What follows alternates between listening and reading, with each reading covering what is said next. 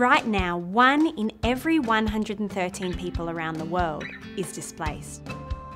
That's 24 people newly displaced every minute. The global displaced population is approximately 3 times the population of Australia. But you may be asking, what is displacement? It's not a term we regularly come across. Displacement is what happens when people are forced to leave their homes for reasons beyond their control. Conflict, political unrest, persecution, human rights violations, natural disasters, climate change, drought, poverty, lack of opportunities. But not everyone who leaves their home becomes a refugee. Many people who flee go somewhere else within their country.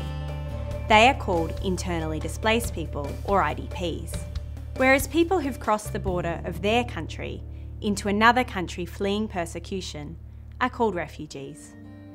No one chooses to be displaced. Leaving home is always a last resort. Up next in World Vision's Masterclass, who is affected by displacement?